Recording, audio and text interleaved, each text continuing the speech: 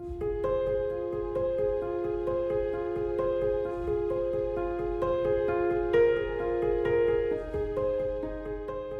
pray. Gracious God, Almighty Father in heaven, as we come to you in the name of Jesus tonight, I pray that you would bless this dear brother, and soon the panelists will come up, and I pray, Heavenly Father, that you would just energize, synergize, that you would work in a very mighty way as this discussion is engaged and some teaching is given, some practical lessons are shared for us tonight. Would you bless Brother Kyle and bless all of these panelists for your glory? In Jesus' name I pray. Amen. Amen. God bless you.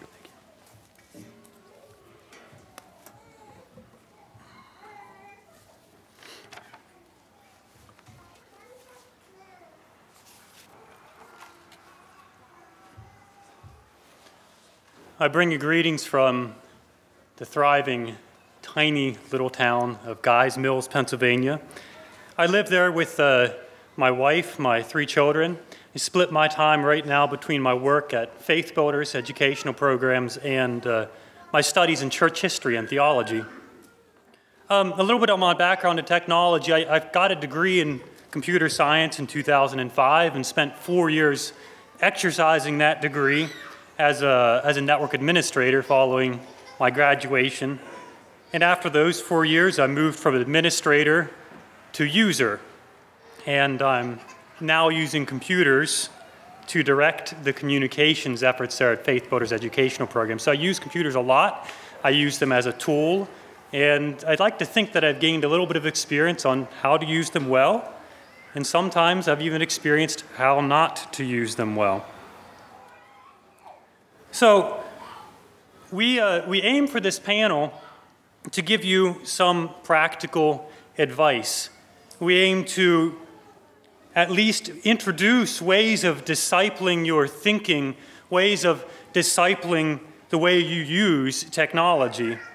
And before the 4 panelists come up here and join me and we interact as we present positions, before we do that, I want to direct our thoughts and direct our minds a little bit by using just one word and a phrase, and by talking about those for a little bit. My aim here is to stimulate our thinking and by no means to conclude it, because we're not going to exhaust this topic in one panel discussion. The word is this: revolution. The French Revolution, first, was a roughly 10-year period in France that changed Europe forever. Land was freed and old systems of feudalism were dismantled. The king was unseated and the citizens claimed their voice. There's changes of government, there's changes of authority. The Catholic Church was driven out. There was mass killings of clergy, looting, auctioning of church property. There was changes of religious life, and again, you see that change of authority coming in. You could say that royal and Catholic heads were both ruling. There was old ways of thinking, there's old ways of life, business, religion, and living that were being pulled out by the roots, and they were torn down to make new ways for new ones. Briefly, revolutions are unsettling times. Revolutions are chaotic. Revolutions are disruptive. Revolutions are uncertain. You don't know what's going to happen when you're in the middle of a revolution. Now today, we're living in a second or a different kind of revolution, or maybe it's not so different. This is the digital or the information revolution.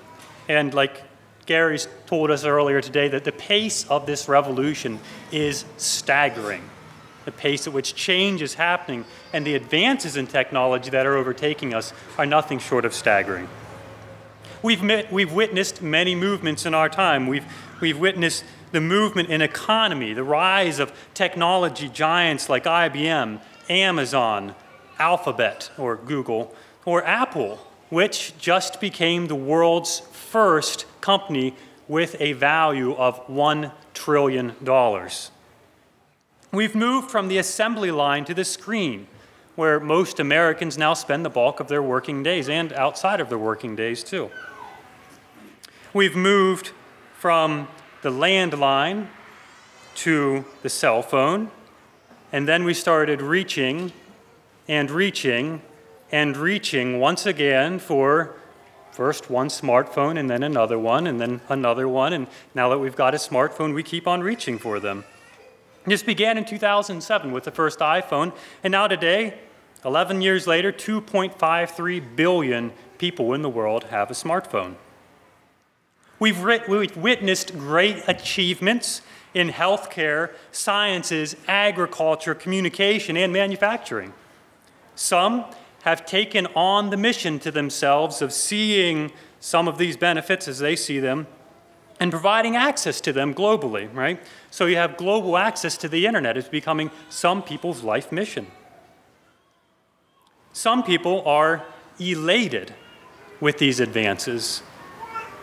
The prophets of post-humanism anticipate the merging of man and machine into something new, a God-like being, always on, always connected, and supremely aware. Yet, on the other side of this, there's rumors afloat. There's rumors of digital dementia, the severing of cause from effect, distraction, addiction, teenage depression, adult negligence, and derailed childhood. We've forgotten our bodies. We've cut ourselves off from the people that are immediately around us. We've lost our literacy. We've fed our craving for approval, and we've become more comfortable nursing our secret vices. We are hyper-connected and paradoxically lonely. We have unimaginable volumes of information at our fingertips, and we're strangely confused. Some are greatly concerned. So maybe all I mean to say is this: the information revolution, just like other revolutions, has brought chaos, uncertainty, and disruption. Old ways of thinking and living are being torn out, and new ways of thinking and living are being put in. A thought-provoking article in the National Geographic summarizes our situation pretty well, where the author writes, "We may not know yet where we're going, but we've already left where we've been." So this time, metaphorical heads are rolling, just trying to make sense of it all. That's the word, revolution. Now the phrase, brooding potential. So let's back up. Let's back way, way, way up. Let's back up to the very first things. Let's go all the way back to what you could see as another time of confusion and potential to put ourselves into a bit of context. Let's go back to Genesis 1. And I'm going to be using one way that some early church fathers interpreted Genesis 1, and we're going to lay that aside how we think about our own revolutionary time. As some of these church fathers saw it, in Genesis 1, God created a cosmic wasteland. The earth was without form. It was created by His word. It was created, though, without form and void. There was formlessness. There was voidness. In the Hebrew, tohu wabahu. There was raw material, confusion, chaos, or, in the presence of God, possibilities. The Spirit of God moves or hovers over the face of the turbulence, and God draws creation to order. And soon, where there was formlessness, there is distinction. Where there was voidness, there is green hillsides. There's teeming seas jostling cattle. There's man, there's woman. And where we see this pattern, we see God's glory. Where you see this movement from disorder to order, from chaos to meaning, from randomness to confidence, barrenness to life, you've seen God's glory. You have to catapult forward then through the glory of Abraham's faith, his obedience, the glory of deliverance from Egypt and the glory of the law, the glory of entrance into the promised land, entrance anyway.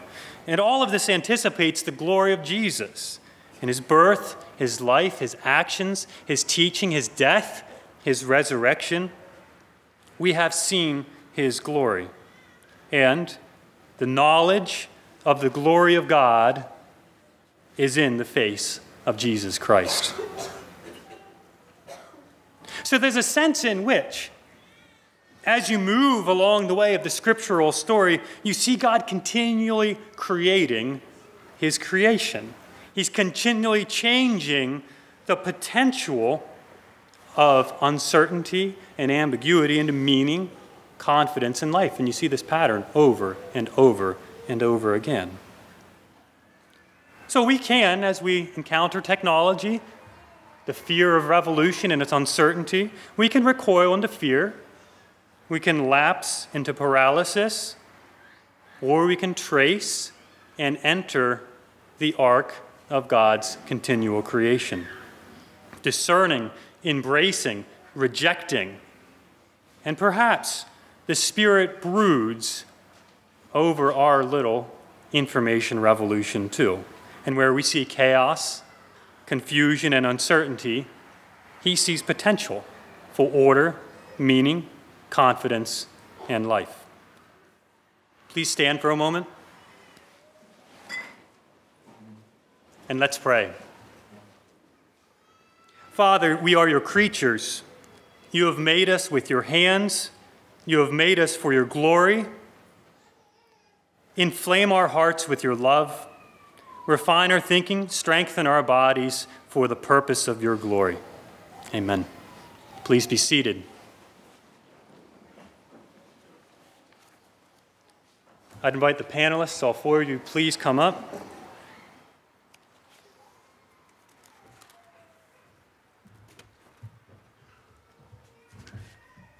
I'll offer just a few words of introduction to the panelists here, and then they'll be taking 5 minutes each to present a position. And then there'll be interaction, and following that, we'll actually address the questions that you all have. So, very briefly, Gary, you've been introduced already. You've traveled far. His travel has exposed him to a lot of hand-wringing on issues of technology, and he's working on a book on the topic. Chris Blake, welcome. Chris is from Hartville, Ohio. The way he said this, he thinks that the Anabaptist Church is about 40 years away from mainstream culture, trailing it, whereas maybe the evangelicals are something like 20 years behind. Harry Argo. We've heard him talk already. Harry is convinced that the media-saturated world we live in affects us. And the question you hear him asking is, well, what are we going to do about that? Kevin Shank. Kevin is from Lancaster, Pennsylvania. He became a computer fanatic, self-described, at a very young age. And he's seen the full spectrum of technology, its benefits, and its detriments. And so that's caused him to think a lot about it. The panelists, please present your positions in the order you are up here. And then following that, we'll have some moderated discussion.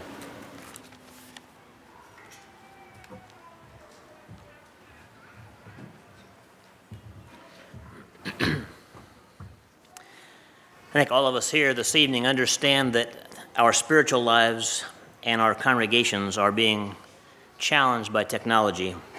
And tonight I'm going to argue for the need of personal, face-to-face accountability. We talk a lot about filters, a lot about accountability programs. Basically what we're trying to do is use machines to control machines.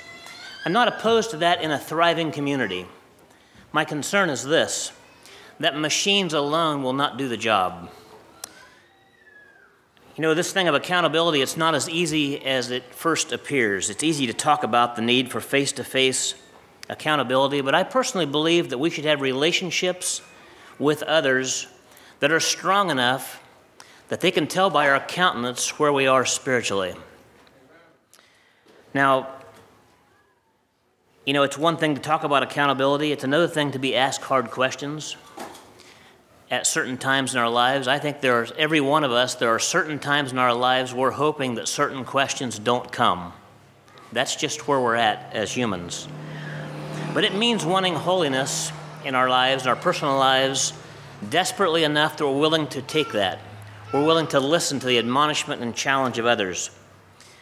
I want to just mention this regarding pornography. There are many young men that have struggled with pornography, and I've talked to some who long for accountability. When someone confesses pornography, the battle isn't finished. It's actually just beginning, and they need someone to walk with them ongoing, probably the rest of their lives. Pornography does something to our minds that's serious. It traces something there that you're going to need spiritual help and someone walking with you. Our churches today, I feel like, are doing a very poor job of walking with people, especially in our Anabaptist settings. So how do we implement accountability? I think local brothers meetings can be effective if it's not too large of a group, but I want to propose that it's even better, and maybe including this, to have one person at least that is open at any time to ask you difficult questions, that you're vulnerable before that person. Cell groups can be helpful in a larger congregation, 2 to 5 people. I think it has to be regular, has to be planned, has to be something that you know is going to happen. Why do we neglect accountability? I'll say this too. I think it's good to have a list of questions. I think it's helpful to make out your own questions. Each of us are tempted in different areas, not just the internet. There's other areas as well where we need accountability in. Why do we neglect it?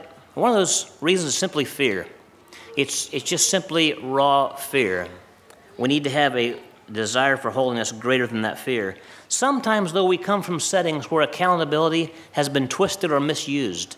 I think that's a possibility in our lives, where maybe someone used it in a way that was not with love.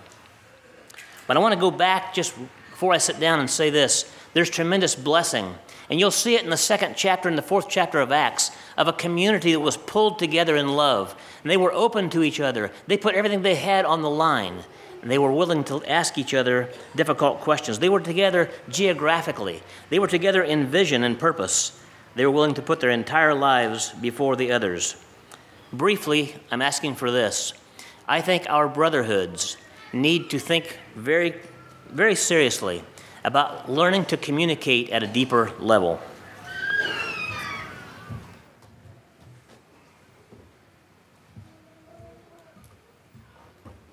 Good evening, everyone. My name is Chris Blake, as Colin mentioned before. A bit more context about me. I've been developing software for 10 years or so. I work for a small international Israeli company called Tufin. We work in network security. I want you guys here to consider a story. And I apologize if you've heard me tell this before, but suppose an alien that had minimal contact with humans came, and they came to this Kingdom Fellowship weekend, and they saw people who were very well-intended and very well-meaning to live out a God-glorifying lifestyle. And they heard Brother Gary talk, Brother Harry talk, and they heard all of these discussions. And they don't really know what our technology is, but they hear phrases such as, this is something akin to cigarettes. This is something akin to a Trojan horse.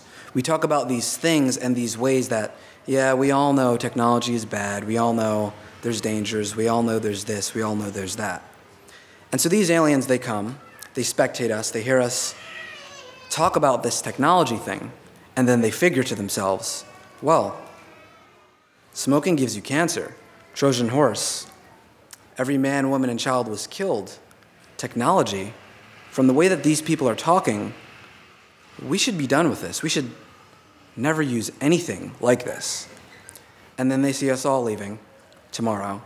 They see us turn on our GPSs. They see us taking selfies by the lakes.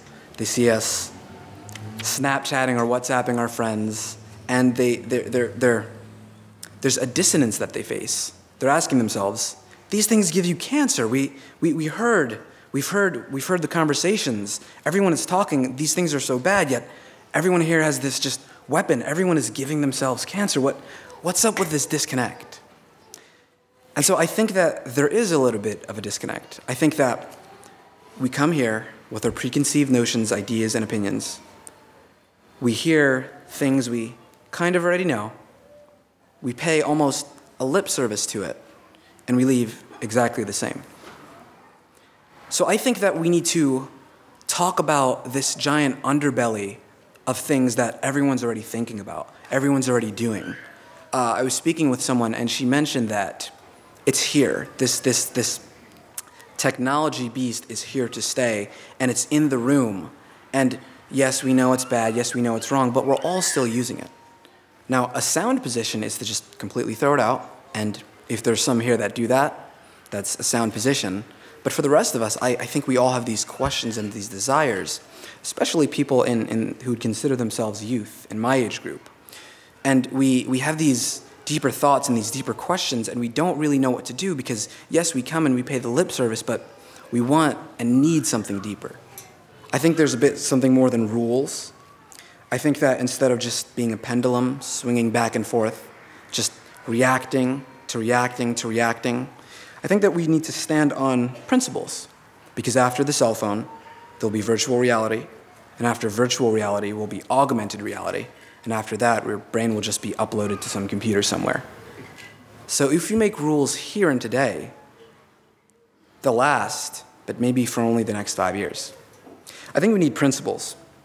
And one principle that I use when I'm discerning what is good or bad technology usage is, I call it the principle of production versus consumption. What am I doing with this technology? What is my intent for using this technology?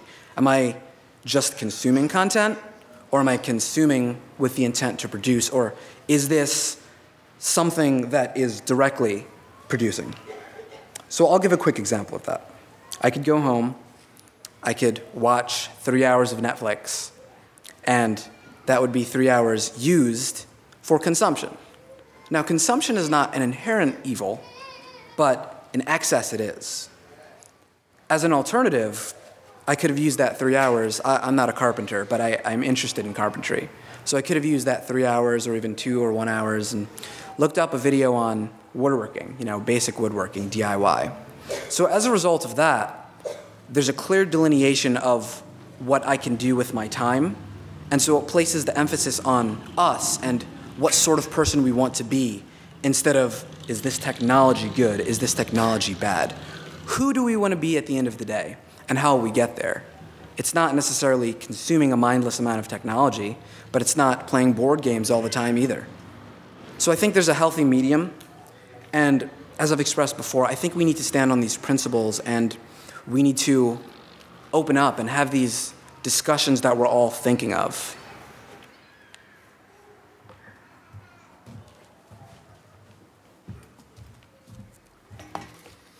I'm Harry Argo, and my interest in technology, as I did it as a profession, information technology, simulation development for the military, and also did youth work and was fascinated with or interested in the impact that media has been on both youth work and on evangelism and missions work. So developed some theories and speak on it quite often.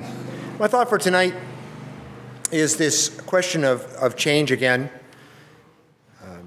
Socrates, one of the first great, some people call him really the first philosopher. He wasn't the first actually, but he had an interesting argument.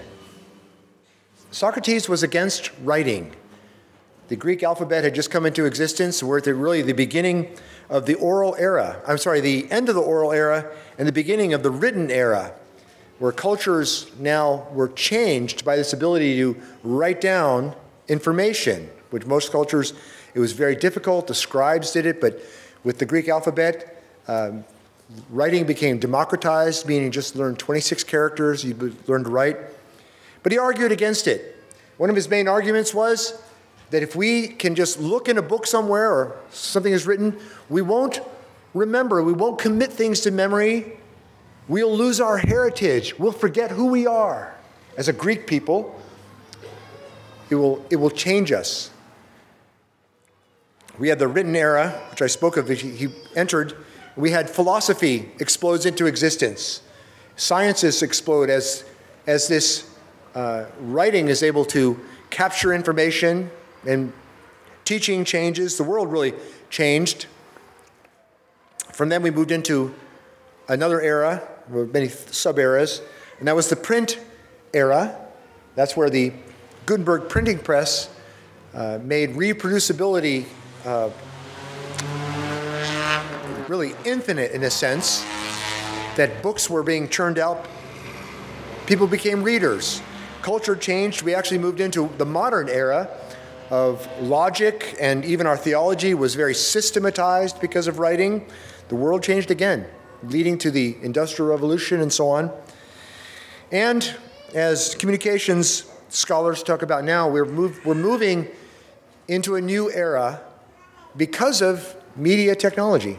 We're moving into what's called a secondary orality, because people now tend to watch instead of being deep readers, spending hours reading and thinking deep about concepts. We now think at a shallow level, text level. We're now impressionistic as opposed to logical. We're really moving. It's not the same orality as the pre-print reality.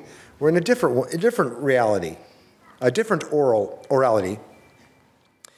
And my issue I bring up, similar to that of Socrates, is what are we able to remember now? Because the computer technology does all the remembering for us. Sometimes we don't even know our own phone number. Growing up, we used to know 10 or 12 phone numbers. We don't know even our own. But that's a small issue. The second is, what's happening to our thinking? Are we becoming shallow thinkers? Because we're dwelling now at a shallow Facebook, text, social media realm. And the third change is communication.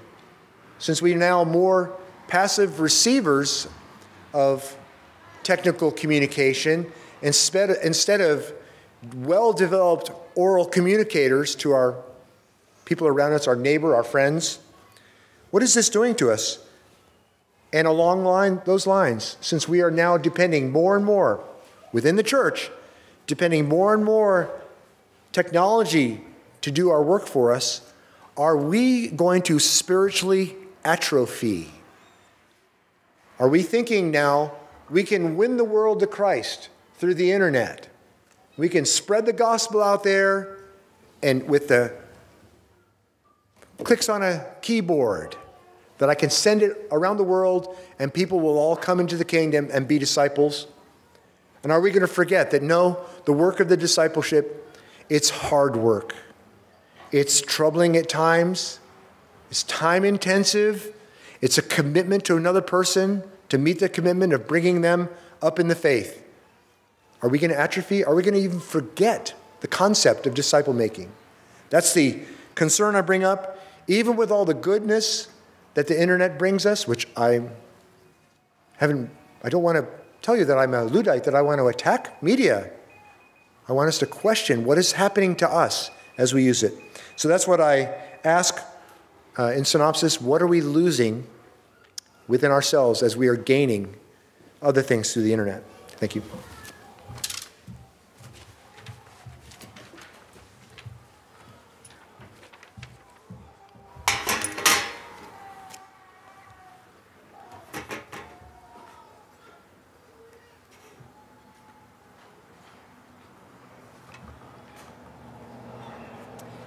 So ever since the Renaissance, especially, men have been seeking for a comprehensive answer to the solution to all the world's problems. And by this point in time, most philosophers, I believe, would admit that they have failed. Secular humanistic philosophy has failed to provide any kind of comprehensive, unified solution to all of the world's problems. So what does that mean? Does that mean that we're now ready to embrace Christ? Does it mean that we're ready to submit to the Father and actually come back to where we need to be? Unfortunately, the answer in a broad scope in the world scene is no. We're not any more willing to come back to the source of life than we ever were to begin with. Rather, we like, even if we can't prove that the world is getting better, even if we can't prove that we have an answer to all the world's problems, we like to nurture a sense that we actually are. And so to illustrate this tonight, I would like to unveil an image for you. And this image I am going to call the Lady Progress. So we see here, and I'll flash it quickly to the panelists behind me so they can engage with this. This is a combination of the Statue of Liberty as well as perhaps something of maybe Lady Justice, since she is blindfolded. You see here, she's holding out devices. And I believe that our devices are something of the forefront of the feeling of progress that people are feeding on in these days. It's not actually any kind of solution to the core problems that we have as humanity. However, it's something of an alibi. It makes us think that we're getting somewhere because, hey, the new iPhone just came out and it can take way better pictures and it can take 4K video and it can tell you, the next date of an asteroid attack or something like that. Anyhow, so this is the Lady Progress. The problem is that there's a sinister side to all of this progress because for every attempt that man has made to make the world better, they found themselves and their efforts thwarted by sin. See, resource hoarding, oppressive regimes, slavery, illicit abuse and misuse, these things never go away. And in fact, they're only becoming more and more potent as we give ourselves more and more capacities and potentials through these devices that we're making. And even for those of us who are trying to use technology in good ways and effectively as tools for a good cause, we find that for some of us, it feels like these very things that were intended to make life better and easier are actually making life a bit more hectic and a bit more difficult. Sometimes these inventions that were intended to actually make life more succinct, we find that we feel like we're competing with them. We're struggling to keep up with all the revolution that's been described. So, I would like to give you a few pointers of how I believe we can confront this ideology and use technology effectively. So first of all, I would like to introduce to you a tool, a new invention that I have that I've brought along tonight. This invention looks like a normal vice grip, but the reality is it's not. It's embedded with all sorts of little nerve reactors here that give you the sensation of biting into a Snickers bar every time you close these handles. And furthermore, the tighter you make it, the better it gets. And,